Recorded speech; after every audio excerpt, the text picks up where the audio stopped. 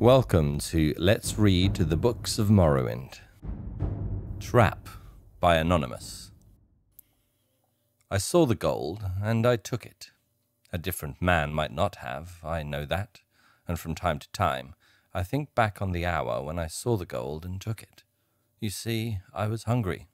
Isn't it ironic? I don't remember much else about that night but the gold and the hunger. I don't remember the name of the tavern, or even the village, but I believe it was somewhere in southern Vardenfell. I can't really be certain.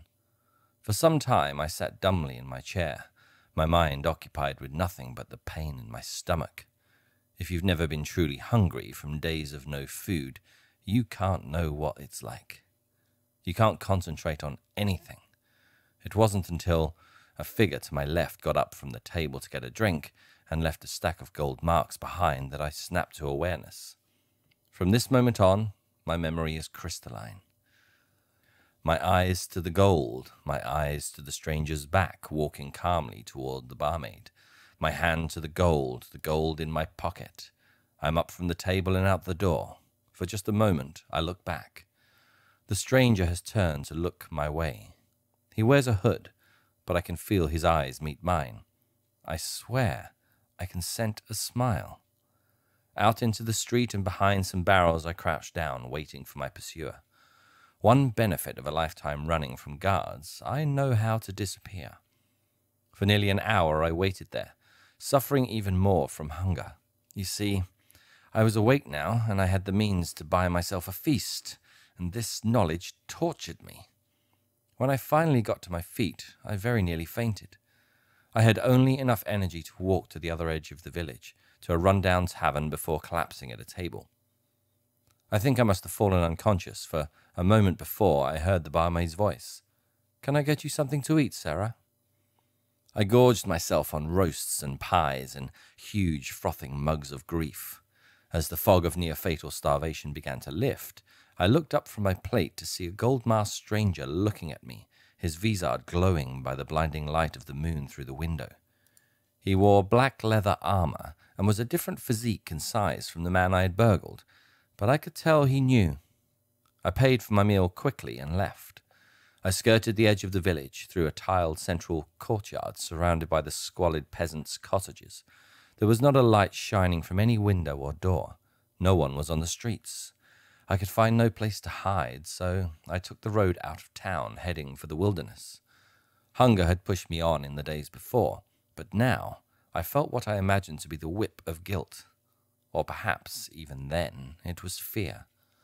I fell twice, rushing down the dark path, unused to the slopes and pebbled texture. The sounds of animal life, which I had numbed to, were suddenly very loud in my ears. And there was something else out there in the night, something chasing me.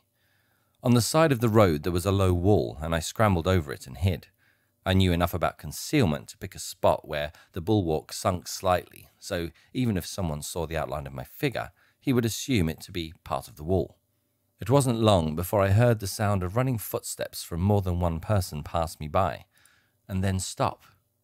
There was a moment of whispered conversation, and one of the people ran back on the path toward the village. Then silence. After a few more minutes, I peered out from behind the wall. A female figure in a dun gown, wimple, and veil stood in the road. On the other end of the road, blocking the way back to town, was a knight coated in dark mail. I could see neither of their faces. For a moment I froze, unsure whether either or both had seen me. "Run," said the woman in a dead voice. The hill behind me was too steep, so I leapt over the wall and across the road in 2 bounds. Into the night forest I ran, the maddening jingle of the accursed gold in my pocket. I knew I was making so much noise my pursuers could not help but hear me, but now I cared more for putting distance between us than in stealth. Clouds of ash filtered through the moonlight, but I still knew it was too bright to hide. I ran and ran until I felt all my blood pumping in my head and heart begging me to stop. I was at the edge of the wood, on the other side of a shallow stream from a vast crumbling house encircled by a rail fence. Behind me, running footfall in the broken, dusty earth. To the south, downstream, a distinct sodden splashing of someone moving nearer. There was no choice. I half jumped and half fell into the mud and dragged myself up the bank on the other side. I rolled under the fence and ran through the open field toward the house. Jerking my head around, I saw 7 shadowy figures by the fence posts. The cloaked man I had robbed, the man in the gold mask, the veiled woman, the dark knight, 3 others too who had pursued me, but I had never seen, and I thought I was the stealthy one. The moon was entirely hidden in a swarm of ash. Only the stars offered their meagre illumination as I reached the open door of the ruin. I slammed and bolted the door behind me, but I knew there could be no protection for very long. As I looked about the ravaged interior of broken furniture, I searched for somewhere to hide. A corner, a niche where if I stayed very still, no one would see me. A splintered table lying against the wall looked perfect for my purposes. I crawled under it and jumped when something moved and I heard a frightened old man's voice. "Who's there?" "It's all right," I whispered. "I'm not one of them." His puckered, gnarled hand reached out from the shadow and gripped my arm. Instantly, I felt sleep fall upon me, resist it as I might. The old man's horrible face, the face of the hungry dead, emerged as the moon came out and shone through the broken window. His talons still gripping me, I fell back, smelling his death surround me. The table was thrown back. There stood the 7 hunters and a dozen more. No, hunters they weren't.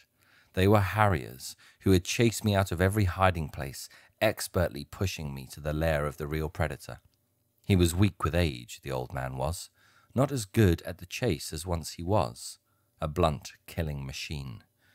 "Please," I said. It was all I could muster. Having enjoyed the sport I offered, he granted me mercy, of sorts. I was not bled dry.